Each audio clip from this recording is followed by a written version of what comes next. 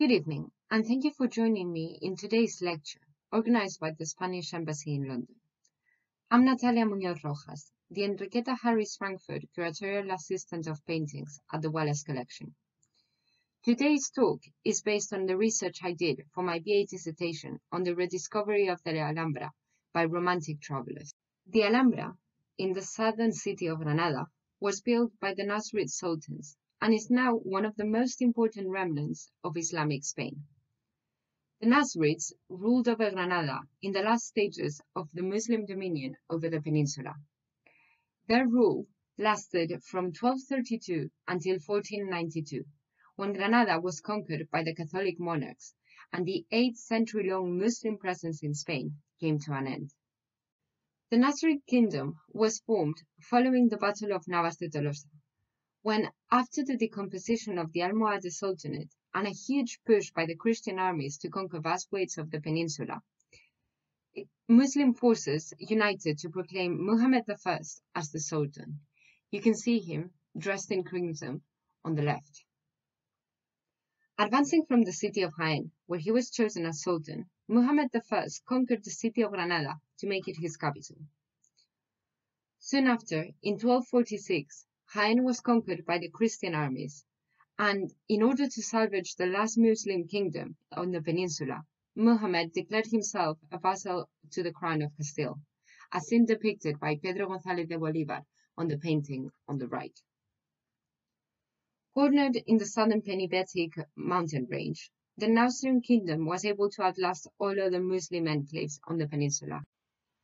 Within the city of Granada, the sultans exercised their rule from the Alhambra. The Alhambra is a fortified Palatine citadel built on the hill of the Sabica, overlooking the plains of Granada.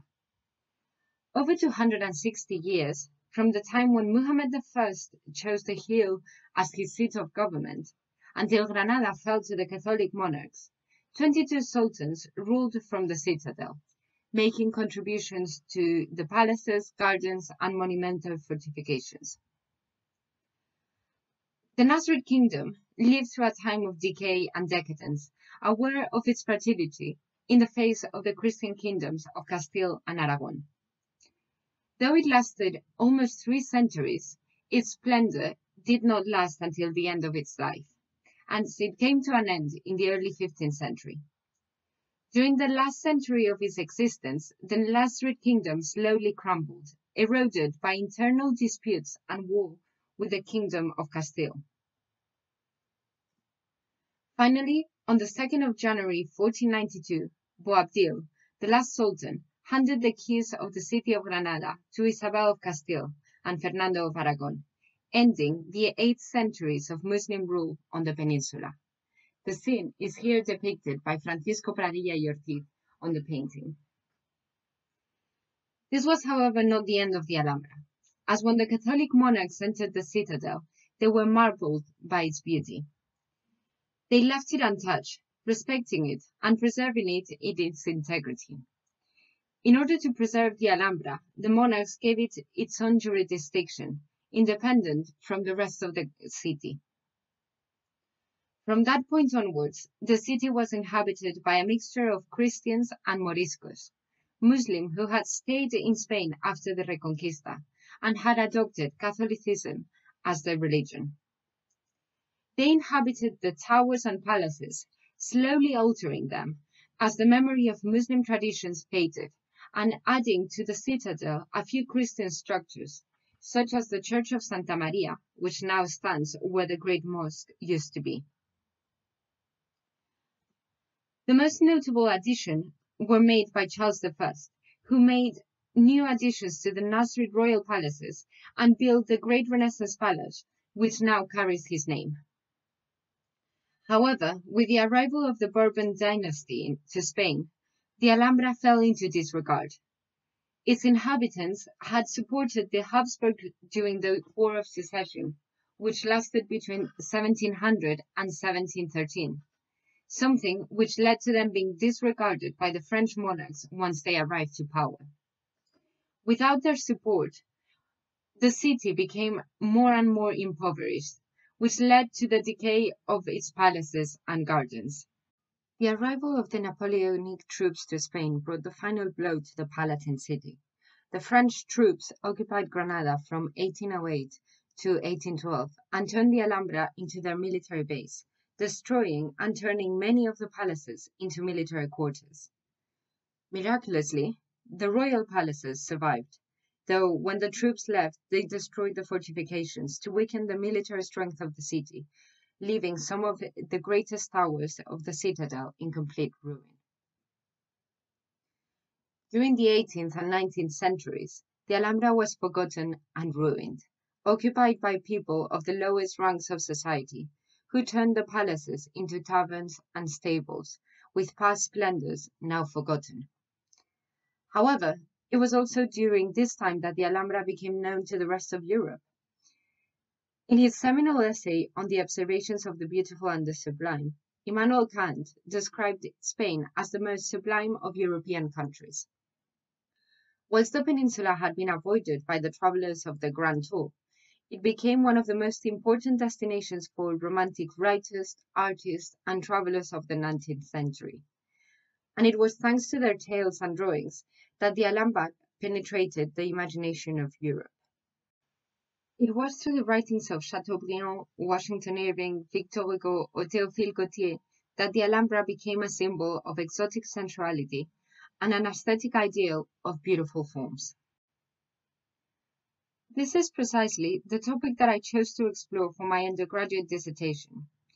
In my paper, I tried to establish how much of our perception of the Alhambra palaces and their function was based on the tales of the Alhambra by Washington Irving, and how much of it was founded on the reality of the buildings.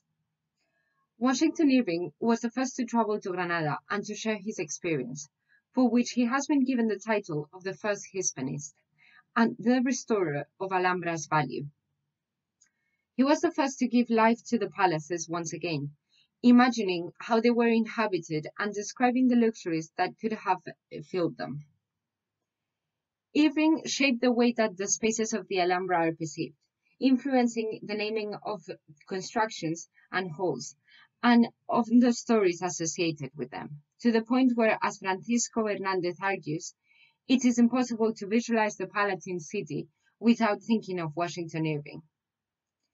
Yet, when I undertook this project, it quickly became apparent that it would pose several issues and difficulties. First, the Alhambra has been continuously inhabited from the 9th century up until 1991, when its last dweller, a lady who lived in one of the 45 towers, was asked to leave. As a result of their constant use, the palaces have been altered throughout history to be adapted to the new functions assigned to them by the new residents. Secondly, there is a lack of documentary and archaeological evidence for the function of the palaces. According to Oleg Grabar, it would seem that the Alhambra was nothing out of the ordinary. Its shapes and functions of the rooms were so common amongst Muslim palaces that they were not worth recording. Yet, the Alhambra is unique in its preservation, both amongst Muslim monuments in Spain and medieval secular constructions in general. For this reason, and its sheer beauty, it is worth delving deeper into its history. Despite the difficulties the study of the Alhambra presents, the buildings themselves can provide clues as to what their function was. The Alhambra has been described as the most luxurious edition ever created. This is because of the vast quantity of inscriptions that cover its walls, as you can see from Owen Stearns' study of an Alhambra wall. Looking at the inscriptions, we may start to discern the true function of the buildings and separate romantic reveries from reality, as they often refer to the activities that went on in those spaces. So today, I would like to revisit the topic of my dissertation, exploring how Washington Irving's tales of the Alhambra might have shaped the way we imagine the palaces to have been inhabited. But I would like to focus on only one of the chapters, the one dedicated to the Palace of the Court of Lions. Amongst the numerous palaces, gardens, and spaces of the Alhambra, the Court of Lions is perhaps the best known. It is the site of Chateaubriand's tale of the Last Abencerraje, written in 1826, the subject of numerous Orientalist painters, and it is the subject of the most detailed descriptions in Irving's Tales of the Alhambra, first published in 1832. The Nasrid Palace is built around the famous Court of Lions, at which center is the fountain after which it is named. On its sides, we find the Hall of Muqarnas, which takes its name from its sumptuous decorations, the Hall of Abencerrajes, named after the legend narrating how the famous Muslim Grenadine family was murdered in that room, the Hall of Kings, named after the painted domes depicting courtly scenes, and the Hall of the Two Sisters, which takes its name from the twin slabs of marble that make up its floor. According to Rafael Contreras, the architect conservation of the Alhambra, the palace was built around 1377, during the reign of Muhammad V. The beauty of the palace made it the subject of Washington Irving's most detailed description and caused him to revisit the space numerous times during his stay at the Alhambra. Throughout the descriptions of the palace, he alludes to the beauty of the site, using expressions such as, "The architecture is characterized by elegance rather than grandeur, bespeaking of delicate and graceful taste and a disposition for indolent enjoyment," or "The very light falls tenderly from above, through the lantern of a dome tinted and wrought as if by fairy hands." Through his choice of words, the palace acquires womanly qualities, which shape the reader's perception, inviting him to visualize as a feminine space. Not only does he give womanly attributes to the structure of the Courts of Lions, but he also explicitly alludes to them, describing his visions of imaginary women in the secluded alcoves of the palace.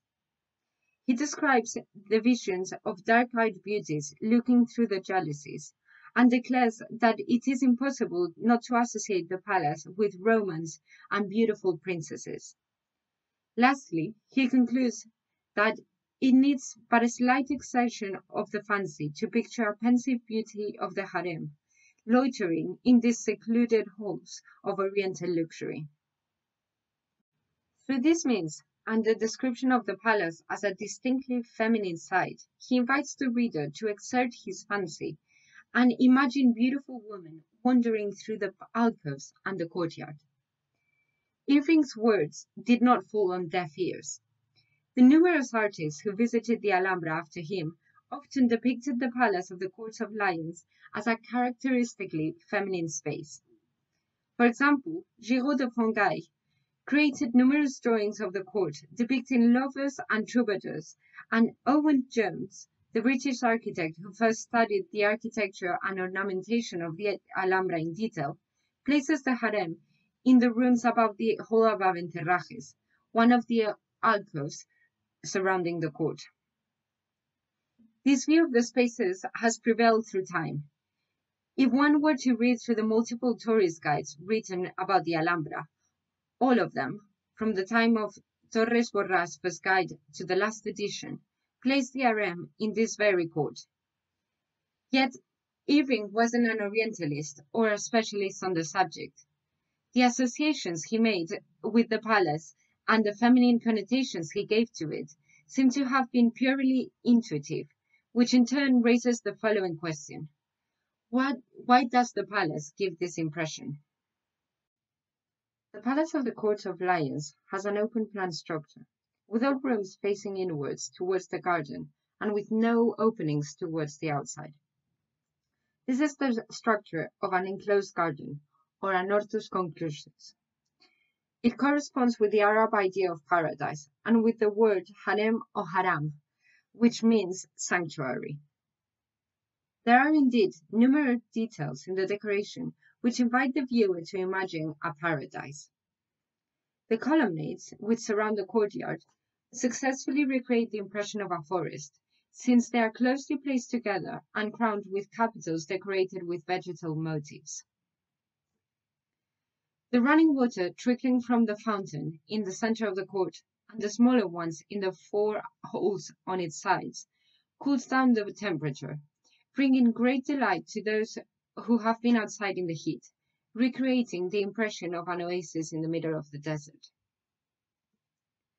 The stucco work in all of the alcoves is extremely intricate, and it has often been pointed out by visitors that it invites to indolent observation, as this is the only appropriate method to discover and understand the patterns.